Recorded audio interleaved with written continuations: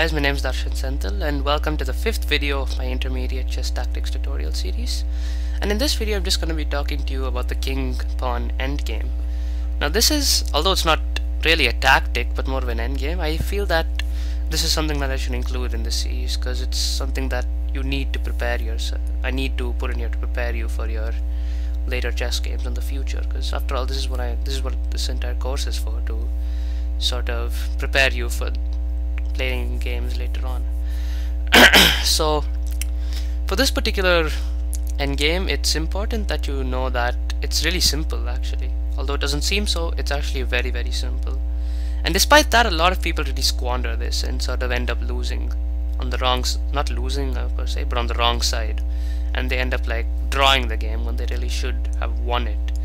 And that's really sad because all that hard work you put in the middle and opening boils down to this, and you really can't win from there. So I've made this video so that you are not one of those unfortunate people who end up with half of what they wanted. So I hope you're ready and let's get started. So actually the theoretical result of this depends on whose turn it is in this. So if it's black's turn, then it's actually going to be a draw, and if it's white's turn, it's going to be a win for white. And the reason it's going to be a draw for black is because if it's his turn, he can just simply come in and take what's called the opposition and sort of mare around and not let your king go anywhere. Like move to c3, he just follow you, and you really can't make any progress with this. So you can check him. You can keep moving around, but there's no way you can really push him from this area. There's nothing you can really do to push him, and eventually you're gonna push him towards the 8th rank, and it's gonna be a stalemate, pretty most likely.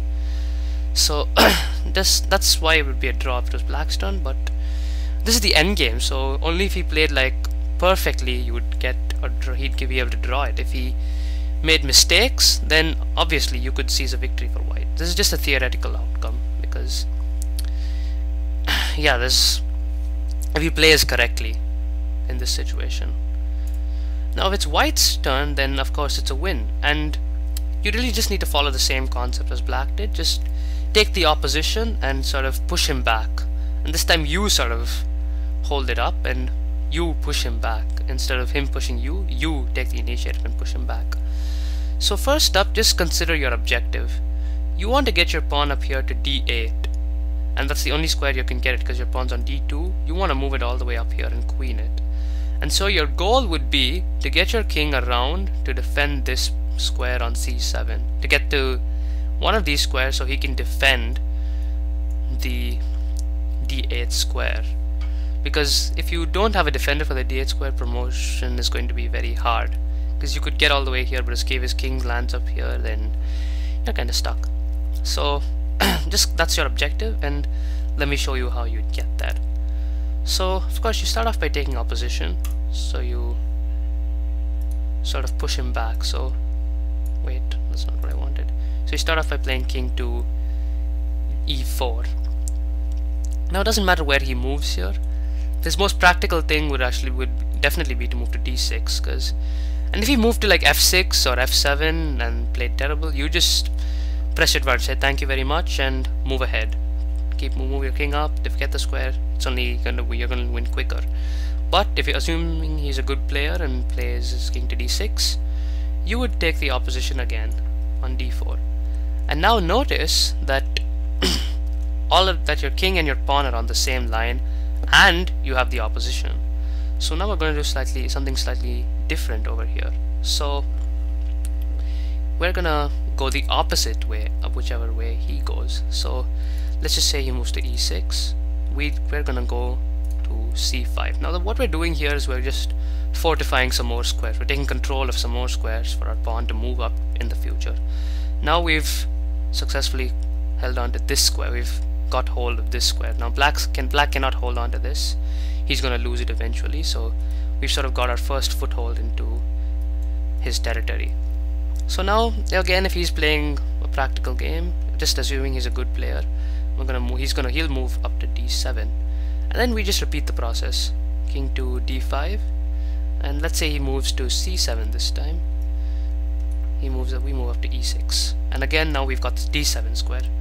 Our last goal would be to get d8, but we should not be too hasty. And let's just take a minute and move our pawn up. If he moves to d8, we just move our pawn up here. Now from here, it doesn't matter what he does, let's just say he moves to e8, and we just move our pawn up again. Now from here again, his most practical option is to move back to d8, because if we want to move away, we just simply take control and promote a whole lot quicker. And now from here, you'd move your king to d6 and repeat the sideways movement process. You move up here, and now you're really going to move in and secure that d8 square. Now it doesn't matter where he goes. Let's say he moves to c8, we take e7, he moves up, we check him, he'd move back, and eventually you can promote your pawn and get a queen. And this is a pretty straightforward, this is a win from here. It's 99.9% white win. So I just hope you found that helpful, and I hope you understood a little bit as to why we moved that there. Now before we end this, I just want to go over one more quick thing, which is the rook pawn ending.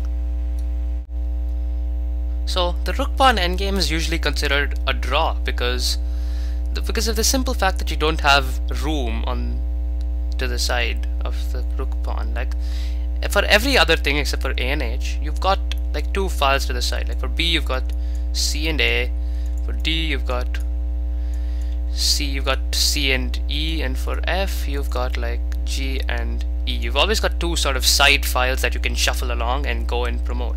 But that's not the case for the rook pawn. You've not got a third file you can shift on to over here to sort of help you promote the pawn. So when even if we follow all the proper theory we've studied here, we'll eventually reach a position like this. And if you notice here, we cannot really do the sidewinding thing, because even if he did move even if we did come here, and if he moved here, we could not possibly move to h7. So even if he like, so one second, yeah, so even if he like moved here and we followed him and he came back, and even if we like did the practical thing and tried to secure the h8 square by moving here, he would just simply move here, and we would not be able to move or anywhere to sort of secure the h8 square from the other side. So this is usually a draw, no matter whose turn it is at the starting, because there is simply not enough space for you to be flexible with your king and move around. Now of course this may change if your opponent makes mistakes, as it happens so often, but in general this is usually always a draw. If both of you play according to like the proper moves, if both of you play what's right, then this is generally a draw, because as I said, you don't have enough space to shuffle around and get the win. So again, I hope you found this video helpful, and I tried to upload a few more than usual this weekend because I had a lot of time. And I hope you had a happy Thanksgiving, which was just a few days ago. And yeah, it's been great fun making these videos so far. I think I have about 2 more I'm gonna do in this series before I move on to a few more advanced tactics. And yep, thanks for staying with me this far, and again, happy Thanksgiving and happy belated Thanksgiving, and yep, have a great rest of the week.